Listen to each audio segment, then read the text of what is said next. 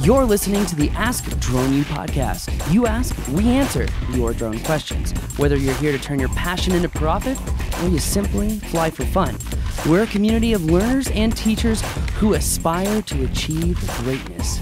We are Drone U. Hey everyone, and welcome to another edition of Ask Drone U. As always, my name is Paul, and I have a very special guest with me today. He is the director of CSU's drone program, and he's got some big news for us, so you're going to not want to miss this show. Who am I talking about? I am talking about Mr. Chris Robertson. Welcome, Chris. Welcome, and thank you for having me today, Paul. I really appreciate you letting me come on the show. Hey, absolutely. I mean, you have probably one of the coolest drone programs of all the schools. I know NMSU, they have their claim to fame of like the first, UAS training center, but I think you have the most badass training center. So for those who are watching the show, tell us about CSU's drone program.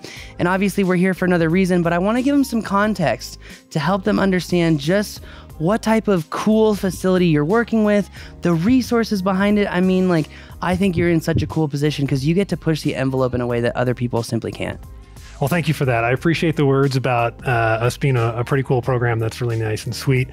The CSU Drone Center, it was kind of the brainchild of our Office Vice President for Research and our College of Engineering in 2018. And it was really stood up as a service center for a drone program.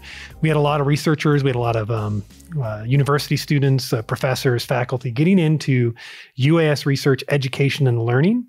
And they really needed the resources to be able to go out there and achieve various research tasks, whether it was methane emissions monitoring or thunderstorm outflow, temperature, and atmospheric measurements while it's actively going on, or looking at DNA that might be floating around up in the atmosphere using different samplers of that. They wanted a center that could have them expertise, the person power, the know-how, as well as the aircraft to be able to go achieve these goals. And so that is the forethought they saw when funding this center. The other thing that CSU has that was a unique position is we have our own airport. And we actually— Pretty cool. I know. It's pretty cool. It was kind of this perfect situation. I walked in to start running the CSU Drone Center and standing it up. And I went, what? We have a 4,000-foot runway with 60 foot wide with 365 acres with nothing in it behind a fence that nobody could be in. That's the perfect drone facility. Yeah. And so we've taken that and turned it into, one of Northern Colorado's UAS test areas to go out and do just amazing things, from looking at beyond visual line of sight to higher altitude testing, different things like that at that site. It's what we've been doing, along, collecting a whole fleet of various different aircraft. We have approximately 40 drones, from both fixed wings to VTOLs to multi-rotors to things that have been built by CSU. We have a 54.5 pound quadcopter that was designed specifically just looking at airframe development and how to develop a heavy lift aircraft, to fixed wings that we've designed in-house, or different ones we've taken and modified for different payloads and characteristics. So I have to ask you the question that everyone wants to know anytime we have an interview. What's your favorite drone? Oh man, I'll say that changes depending on the drone I'm flying. So that's a good answer in itself, to be honest. So,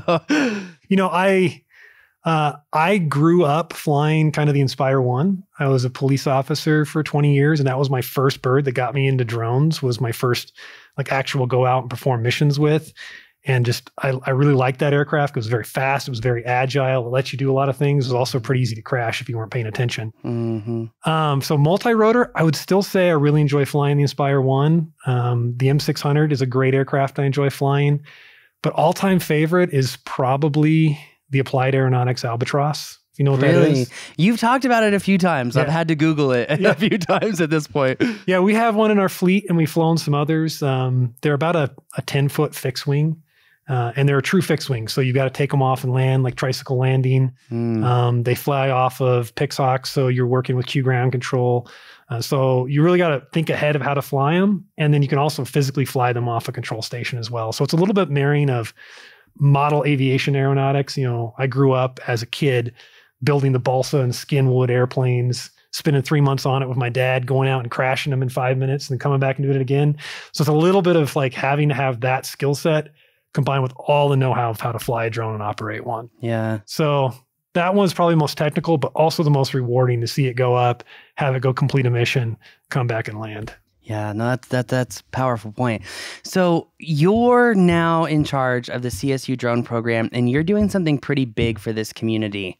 And we talked pre-show, and so I feel safe to say this, but you are essentially throwing an event in Northern Colorado, here in Fort Collins, that is unlike anything we have seen before. And like I said, we talked in pre-show, we talked about various drone conferences. And I think one thing that we can agree on is most of these drone conferences are boring.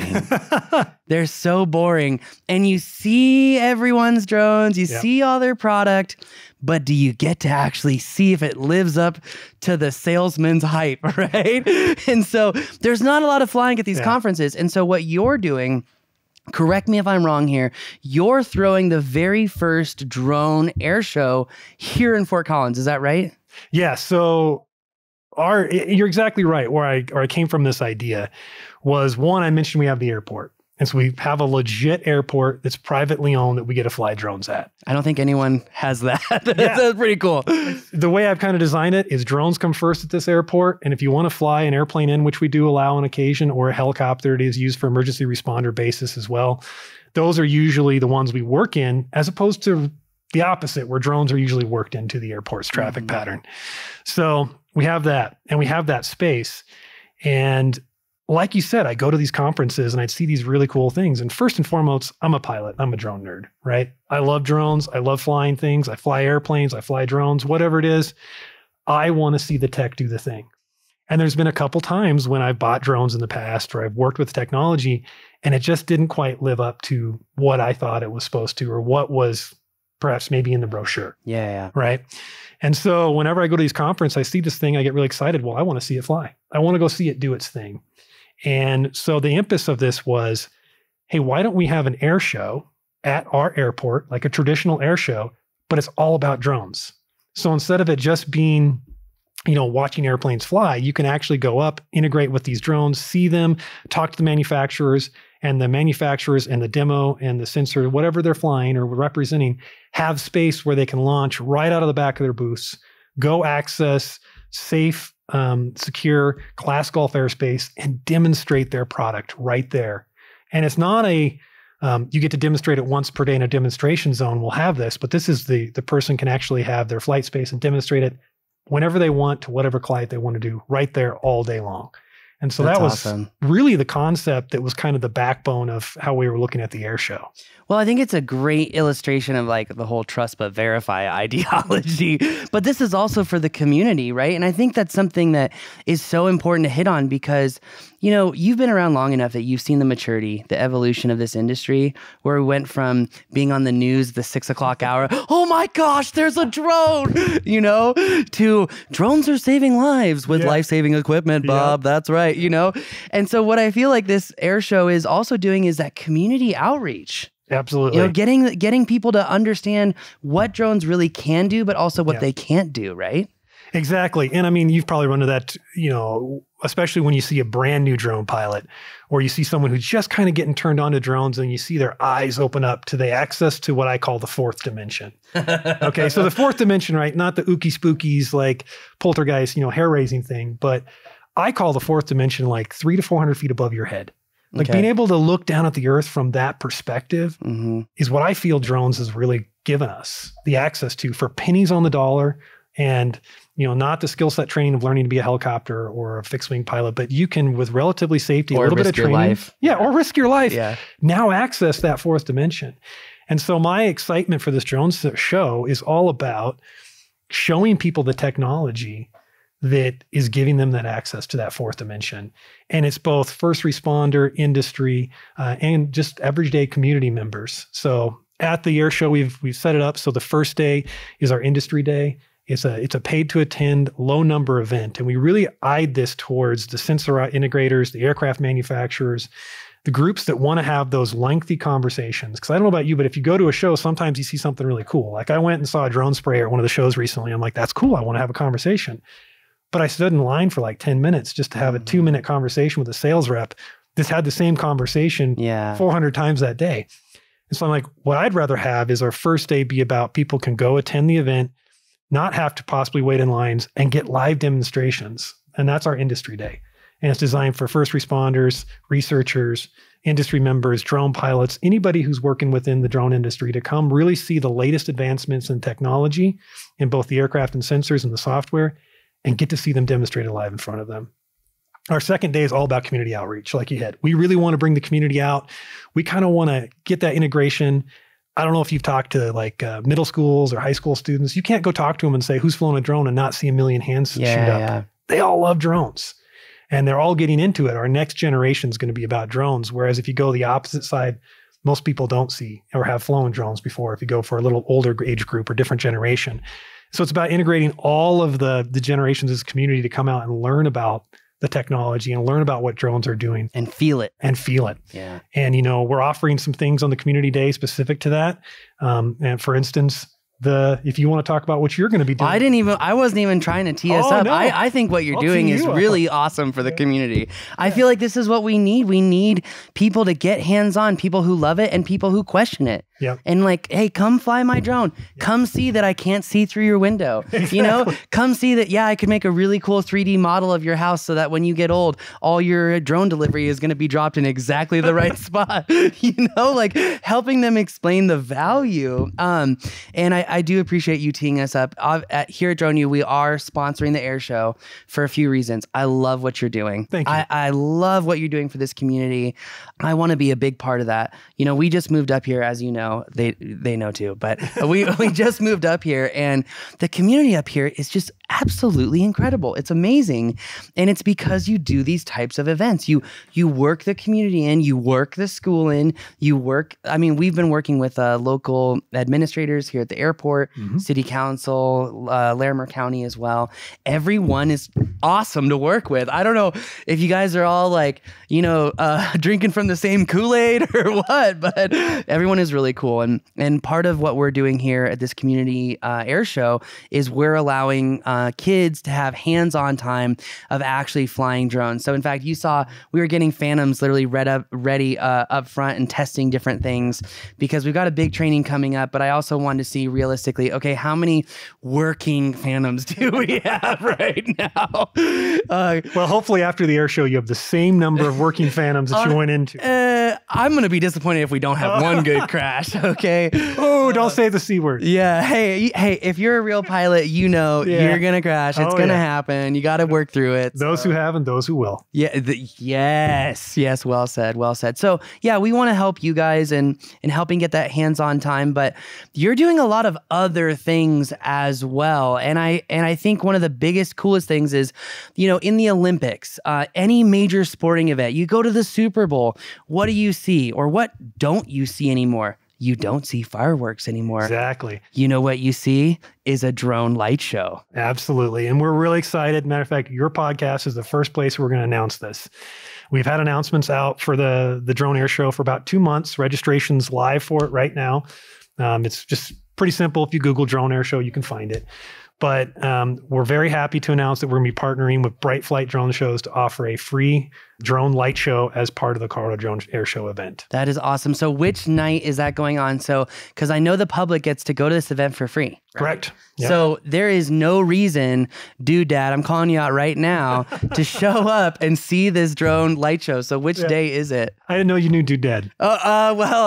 So long story short, I'll make it really quick. I saw that he was doing something really, really cool for his neighbor who has cancer. Yeah. And he was throwing those comedy shows. Yeah. And so I bought VIP tickets. I just bought a group of them just because I'm like, I hate health insurance. I think it's a scam. And so I'm like, I would rather give my money to someone like dude, dad. And I couldn't go because my wife was sick. And I'm like, Rob, dude, these are VIP tickets. They're like front row. Like, just go say hi to him. Tell him that Drone U supports him, blah, blah. Yeah. So Rob got to go hang out with him. I didn't. So I'll tell you, dude, dad's like one of my personal heroes. It's kind of funny. Yeah. Sidebar here.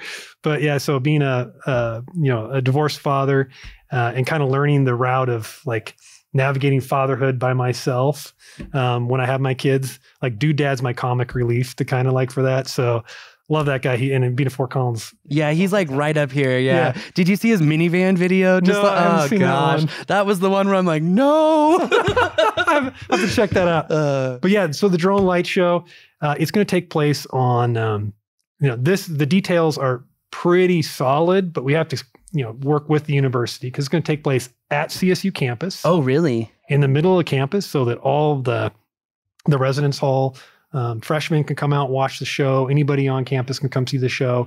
It's an easy venue to get in and out of, and we can hold a lot more people than the airfield. And the other thing is there lights there because it's going to take place at dark. We want to make sure people are safe prior to the show, walking around and have facilities and access there. So it's on CSU campus on hopefully Friday, October 6th at 9 p.m. Awesome. I'm stoked. That could change a little bit. The public and people just need to check our website. Probably weather too. Yeah, weather. Probably about a month before the event to get the exact details on where to sit, where to watch. But it's all ready to go. We're going to have a good solid 15-minute drone light show on CSU campus. I'm stoked. Will you be able to see it from Old Town by chance? I'm sure you will. You probably will be able to see it from Old Town, but I'm thinking a great spot is Prost, just right there. Prost might be good, but the orientation is going to be to the east. Oh, okay. So you want to view it looking west, essentially. Okay, cool. Very cool. So I am stoked. So what is the link? Where can we send people to go sign up? Again, if you're a member of the public, this is free to attend unless it's like the industry night, right? The industry day. So we have a couple events prior to our air show. The Thursday, October 5th, we're going to have an opening ceremonies, and we have a couple people that are coming to speak. I believe we've talked about you coming and speak there as well. We also have Donna Drones coming to speak as well during those open ceremonies. And that's going to be at the Hilton for our industry attendees. That is part of the package for there's $150 to attend this in total, the industry day, the opening ceremonies, and then that night we'll also have an industry research showcase mixer. Where we're going to talk about some of our sponsors, some of the research that CSU is doing. I'm excited for that. I really want to learn what you guys are doing because you just give me these little like teasers, and I'm like, dude, this sounds dope. Like, what are you guys working on? What? You guys flew a drone at 1,200 feet with a DNA sampler on it? Yeah. Oh, that definitely makes you wonder, like, what are they testing? And then I know the CDC site is like just north of you. So I'm like, you guys are not doing any gain of function, right? No, nothing like that. Nothing like that. Pure benign stuff. More like what's floating around at 1,200 feet AGL? That's a really good question. And that's what some of that research is looking to answer. Well, I wonder if that differs too, because you guys are so close to the foothills and all the downdrafting winds that you get from the mountains. It makes you wonder, like, are you getting phytosides? Is that coming down into the valley? Yeah. What health impact is that? See, this is why I want to know what you guys are doing. Well, I mean, we got another one kicking off this summer that was part of the AJ Carr Foundation. Gave us some research dollars to look at wildfire plume smoke. So looking at the particulates in wildfires and using that with a drone-based system to try to do estimation of downrange impacts of that smoke on, health-related risks. Like, where's the smoke going to be and what's the particulate level going to be based on readings that we can take from the fire as it's burning. Like East Palestine.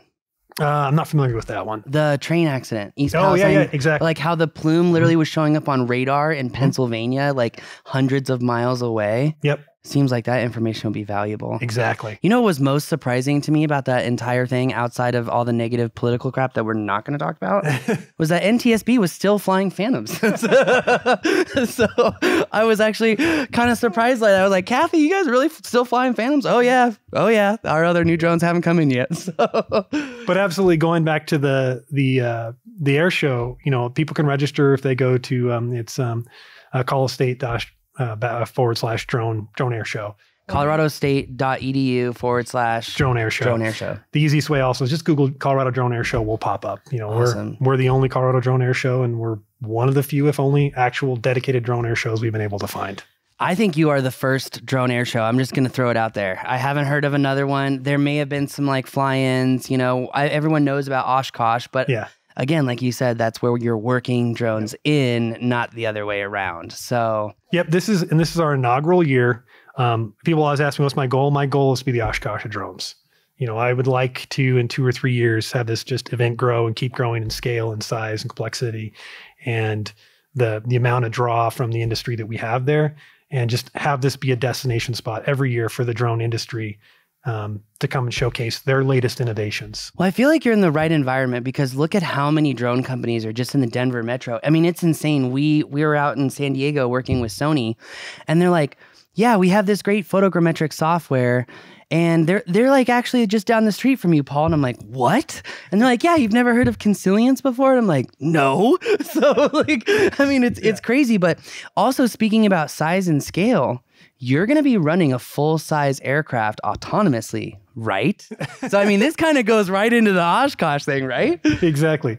You lost me a little bit there, the full size. Oh, I thought you were going to have, I thought with partnership with Ames, you were bringing in a full-size aircraft, and I thought you guys were going to try to fly it autonomously. No, that must have been a miscommunication. No, okay, Ames just going to bring in a static display for us. Gotcha. So we want to have a few. I think I got a little too excited, a little misunderstanding. I wish. That sounds like a lot of fun. I know it's been done, but no, we're going to have a few full-size or regular size crewed systems there, but they're going to be static. And that's the interesting thing. They got to come in before the event. They're strapped down, their circuit breakers are pulled, and they're going to be there just as static displays for people to see. We're trying to get some pieces from the airfield's historical past. At our airfield, we actually had airplanes built in the 1950s. The Luscombe and the Forney Air Coupe was actually assembled and built in the hangars at Chrisman, several variations of them.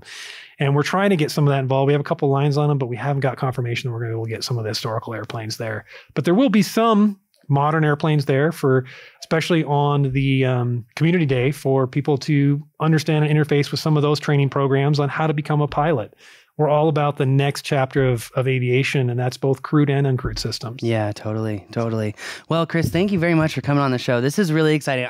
If you can't tell, I'm like passionately excited about it. That's why I wanted to have you on the show. It's wonderful to have you as a partner in our Colorado Drone Air Show. Well, thank you. And it's wonderful to be working with CSU as well. I mean, I can't say enough, and I'm probably not going to verbalize it very well, but the support systems and infrastructure that you guys have and what you're fostering and the way that you're fostering it is incredibly inspiring. And it's funny because I've always joked and I'm like, well, why would any like drone pilot like actually go to college? But seeing what you guys are doing, it's like, okay, that kind of blows my ideology out of the water. Because like I think we had this conversation at lunch at DC Oaks, and we were talking about kids now are not just pilots. Yeah. They're systems engineers. Yep. They're coders. Yep. Right? They're test pilots. You know, they have to understand how to code, how to build, how to fly. You're not just a pilot anymore. And in manned aviation, we have the mechanics, right? And the pilots, and those are separate things. But as a drone pilot, it's like all those things are integrated, and you guys are teaching all of that, right? Exactly. And that's, I was having this exact conversation at lunch today. It's funny, is about the reskilling and upskilling that this new technology is going to offer, as well as the new skilling of the new generation of pilots, because you're exactly right. You got to tie in there. You got to know how to solder. You got to know how to know about airframe mechanical engineering. You have to know all these things go into this flying computer that we call a drone. And as this industry progresses even further and grows even further, what are the new jobs are we going to create? There'll be some jobs we may start to impact. Like, there's no denying we've impacted modern aviation and modern helicopters with drones and that kind of industry. Replacing helicopter filming jobs with drone filming jobs. And other things, inspection points, things like that. What are we going to impact as this only becomes even more? And how are we going to train that next generation of pilots and mechanics and computer engineers? And that's where you come in, and somewhere I come in as well. Yeah, totally. And I like how you talk about, both of us working in the industry, because it's a very large industry and it's only growing. I want to have you back on the show because I want to talk about exactly that point of not what upskilling, like you said, what are drone pilots going to be taking over? And I want to take that one step further. Like with the implementation of ChatGPT, right? And Baird and GPT-4 and Auto GPT. Yeah. I was looking at eLuna last night and I was like, wait a minute, I can fly in orbit. And instead of going into Pix 4D, I'm like setting up my processing template, running step 1, running step 2, cleaning up the point cloud, running step 3. eLuna is like, ChatGPT, please create a 3D model and a 3D mesh with an FBX at this rate, and here's the photos and the data set, and go do it in this software. 3 minutes later, done. I'm like, what? Yeah. It's funny you talk about Chat GCP. Or GCP. It's the GCP. GPT. Yeah, I know. Yeah, I've been talking about drone points too much. Yeah. But we were having this conversation while we were flying a methane sensor yesterday. We were out getting a methane sensor, and I was working with a biology professor at CSU, and then one of my students who writes all my code for me, who actually had kind of written some Raspberry Pi code so we can get telemetry link back from this methane sensor we integrated. And the professor looks down and goes, hey, what do you think about ChatGPT? You're pretty much going to be replaced as a coder now. You can just write me a code for Raspberry Pi telemetry link, you know? And so it's pretty funny to have this conversation come up twice in 2 days. And what did he say, though? I'm curious. What was his response to that? He kind of laughed. He's like, yeah, I guess I'm going to be replaced. Oh, jeez. And of course, then I had the conversation with the professor. I said, what are you going to do when one of your students turns in a paper written by ChatGPT? If it hasn't already happened. Right? Yeah. And so, yeah. And then, of course, we all know that AI married with drones is a very interesting topic, and the machine learning aspects has implications across the board for what we do as we look at sensor integration and flight path and autonomy moving forward. Well, totally. And I mean, if you also look at the regulatory framework as well, there's currently no methodology to have something like ChatGPT fly a drone or be present with a drone, right? And so I feel like drone pilots are a little bit protected right now. You know, I'm not gonna count on that for too long, but it seems like our job is actually a protected job against AI. Because I just watched that 60 Minutes thing on AI last night, and I was like, this is not even scratching the surface. I'm like, this is like the boomer edition of ChatGPT, write me a cool, soulful poem. It's like, how about code my next car? Give me 10 more horsepower. You know? Exactly. That's, you know, and you bring up an interesting point, and it's something I talk about a lot. That drone pilots are protected, and I think, you know, aviators in general are protected.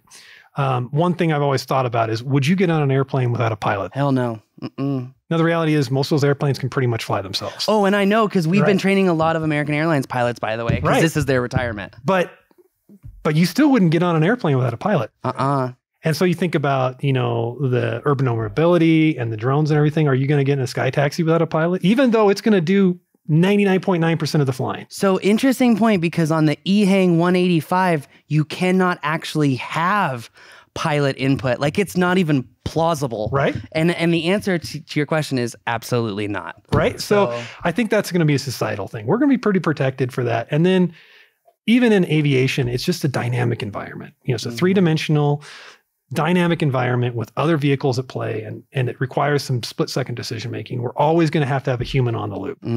Like, I think it's going to be a long time before we're going to get to a humans completely out of the loop of drone flight or just flight in general. Yeah. So, and I tell my students all the time, especially when we're doing automated mission programming, is yes, you can punch go, and, you know, 99 out of 100 times, nothing's going to go wrong.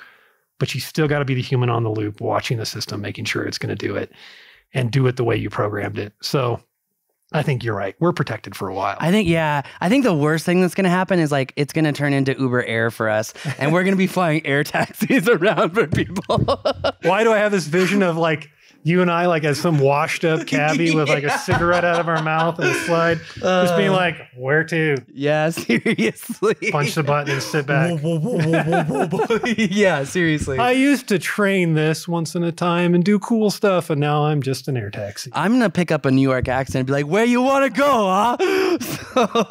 I think I'll have to do Boston. How you doing? Park the car, hand me the yard. My dad's family's from up in that neck of the woods, so I'm familiar with both of them. I feel like they have a mixture of the two. Yeah. So my dad used to say all the time, "Go get the car, gas it up for your mother." That's pretty good. Yeah. Well, my Boston accent's nothing like me. You got me beat. Oh well, I'm glad it's not a competition. So, hey Chris, I really appreciate you coming on the show, man. Thank you very much. It's been a true pleasure. Thank you for having me. Totally. We're gonna have you come back on. I'm serious. Absolutely. I want to talk about this. This is a really it's an issue that's not being talked about, and you have certain companies pushing for a world of no pilots, and it's like, that doesn't exist right now. And even with the remote operations, it's like, yeah, but you still have to have someone either virtually on the sticks or able to be on the sticks. So I think it's a topic I want to hit. But anyway, thank you very much. Yeah. CSU Drone Air Show. Colorado Drone Air Show. Colorado Drone Air Show, October 5th through 8th, right? October 5th through 8th. actually, so the main events are 6th and the 7th. Okay. But we have an opening ceremonies on the 5th, and the 8th's really cleanup. Awesome. Well, we will be there. If you want to come take flight with Drone U, see us there. I think if anyone's in the industry, I think you are absolutely want to go to this because they are really pushing the envelope here at CSU. And I think, this drone industry up here in Northern Colorado, Denver, it's huge. And to see something like this coming about, you've got to be a part of it. So make sure you check it out. There are a couple people I would love to see there, Chris, like that Frank Zapata I just showed you. I would love to see that drone so, there. I mean, I've got my big wish list items, I'll tell you. Like we were talking about, I'd love to see Jetson 1 come out. Okay. I don't know. I know they're overseas. I'd love to see Boeing in situ show up. Lockheed Martin with like a stalker platform. Oh, wow. And of course, love to have all the DJI flagship represented, the Autels. Autel's already signed up to come. I was going to say John McBride. Where John you at? McBride's coming. You can't call him out. He's coming. Skydio, all the major stuff, as well as we really want to make this for the innovators out there. So the startups, the group that has something to really show that they're pushing the envelope, they're breaking it out, and come show their new whatever it is, whether it's a new drone, a new piece of tech, a new software, or a new sensor. We want to see it. We want to experience it there. I think we should bring out that big cleaning drone to show people like, here's the first step of smart cities. Although I'm not for the 15-minute city thing, but for cleaning buildings, I'm all for this drone. Absolutely. So. Yeah. Anyway, well, thank you, Chris. Yep. Really appreciate it. Thank you, everyone, for joining us today. You've got to check out the Colorado Air Show going on in Fort Collins, Colorado, October 5th through 8th. If you're in the industry, you're going to want to be at that mixer, I promise. And if you live here in lovely, colorful Colorado, then join us for a flight experience you won't forget. That's going to do it for us today. Thanks again for joining us at Ask Drone U.